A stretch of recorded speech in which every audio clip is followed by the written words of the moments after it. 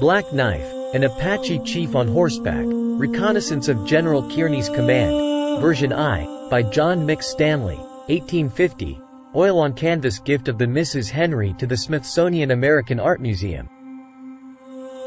Cuchillo Negro, Black Knife, also known as Baishan, was a Chihende, Mimbres, Apache chieftain who led the Warm Springs Apache Band from the 1830s to the 1850s. He lived from around 1796 to May 24, 1857. Apache war leader and chief Baishan, Knife, son of the renowned chief Fuerte aka Soldado Fierro, was a highly regarded war leader among the Chihende bands for almost 3 decades starting at the beginning of the 1830s. After Fuerte's passing in 1837 near Llanos, he became the principal chief of the Warm Springs local group of the Chihende, Chihen, Apaches. He also served as due to the Apache custom of darkening their weapons to make them less noticeable. His name was translated by the Mexicans as Cuchillo, Knife, or Cuchillo Negro, Black Knife.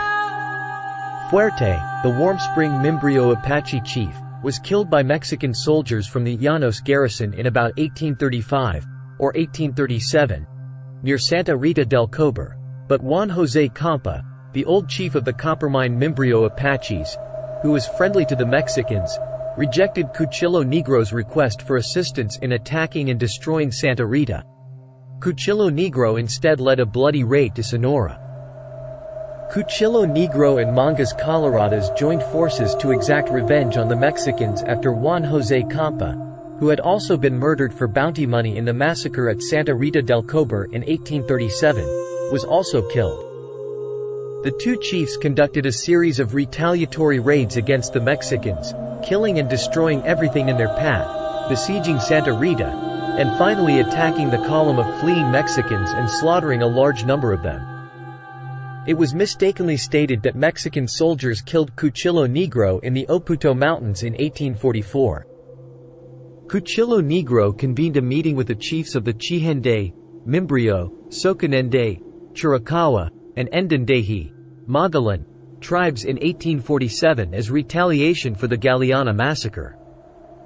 With 200 warriors, Mangas Coloradas, Cuchillo Negro, and maybe the Soconende commanders Miguel Narbona, Tepila, and Irigalan set out to assault Chihuahua. They took over Ramos, which is close to Llanos, and massacred the majority of the locals.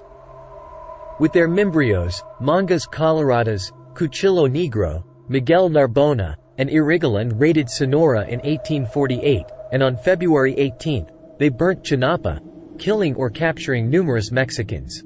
Military and civilian records of treaties and other transactions with Apaches during the early years of U.S. rule over the New Mexico Territory mention Cuchillo Negro by name.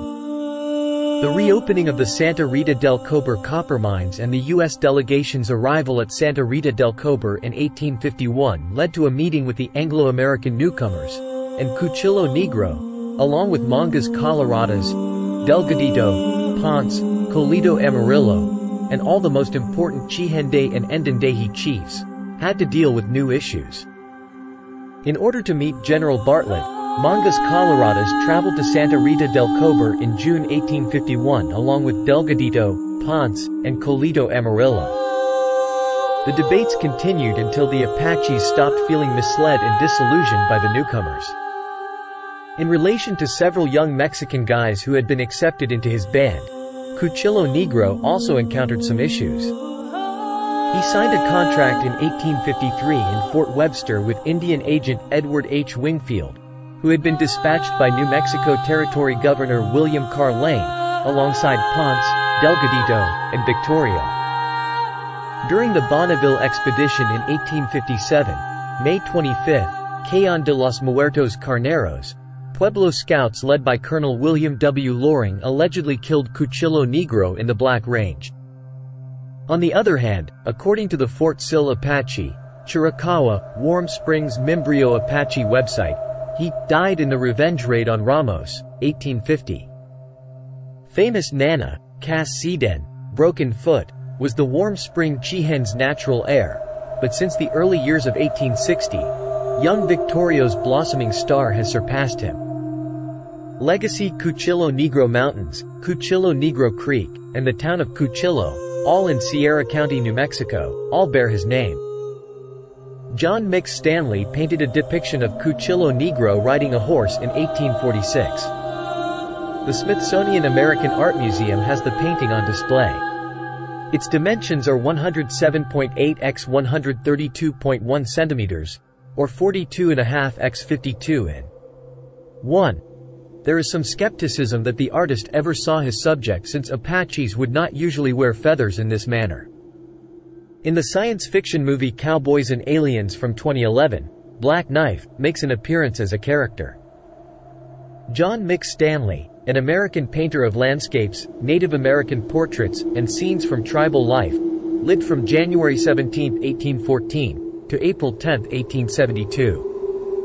He began painting signs and portraits as a young man after being born in the Finger Lakes region of New York. He visited the American West in 1842 to portray Native American life. He displayed 85 of his paintings in a gallery in Cincinnati and Louisville in 1846. He traveled to California as part of Colonel Stephen Watts Kearny's expedition during the Mexican-American War and painted scenes from the campaign as well as the Oregon Territory.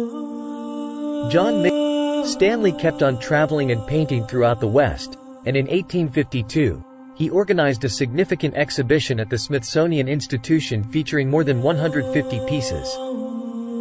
Although several members of Congress were interested in buying the collection, he was unable to complete a sale to them. After a decade of hard labor and extensive travel, he never made back his expenses. He displayed a 42-scene panorama of Western scenery in 1854 and displayed it at Washington, D.C., Baltimore, New York, and London, but it has since disappeared. A fire in 1865 destroyed more than 200 of his paintings, maps, and other creations that were housed in the Smithsonian. The unrecoverable destruction of the majority of his creations led to Stanley's reputation in American art history being temporarily overshadowed. His admiration and depiction of the American West are highly regarded, and now, many local and national museums own his few remaining pieces. Click on the links for Native American artwork, prints and blankets, also link for artwork supplies and painting supplies.